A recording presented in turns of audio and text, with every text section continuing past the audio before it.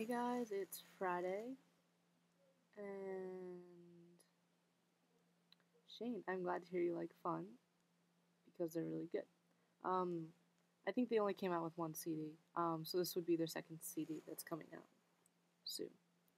Um, I think they're actually coming around me soon, maybe in April, so I might go see them if it's not already sold out. Um, I saw them open for Janelle Monáe. They were really good. They sound just like they do on the CD. They're they're really good. Hannah, there's a lot of snow by you. My gosh, that must be cool. Unless it happens all the time, then it must get a bit annoying. um, it kind of snows a lot where I am too. There's not a lot of snow as there is near you, but it just rains and snows a lot, and it's cold. Yeah. Well, to answer your question, Shane, about The Fault in Our Stars movie, I don't know who should play the part. I don't know if they should make it into a movie. I think that John Green should have just said, Nerdfighters, make this movie. Where we would have gotten the money and equipment from, I don't know. But yeah, I think the Nerdfighters would make a better movie than Fox, who canceled Firefly. Come on. Is it the same Fox? Fox 2000? I don't know. Still, Fox canceled Firefly. What's up with that?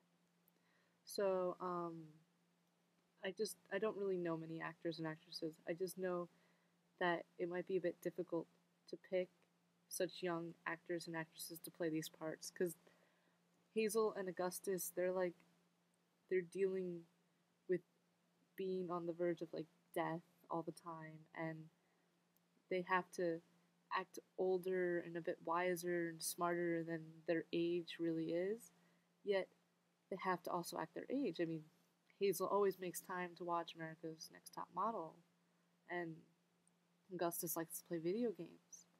So they've got to find time to do that, and so they have to like represent someone older and then still yet a kid. It's who they crack jokes all these time too, all these like really smart jokes. So you have a kid who has cancer and could die at any moment, and well, maybe not any moment, but anyway, they're dying pretty much. They have to be smart, like to read, um, and yet they still have to act like kids. It could be a bit difficult. Um, yeah. So that's all I really have to talk about. Oh, do you guys watch Rhett and Link?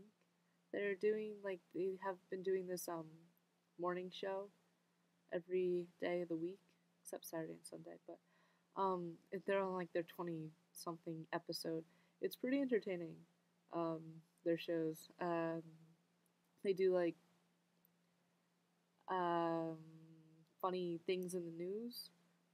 Like the last one of the past episodes was a woman robbed a place with her son using a curling iron.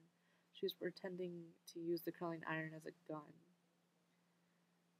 I think she only got like $200, but still, it's a bit funny.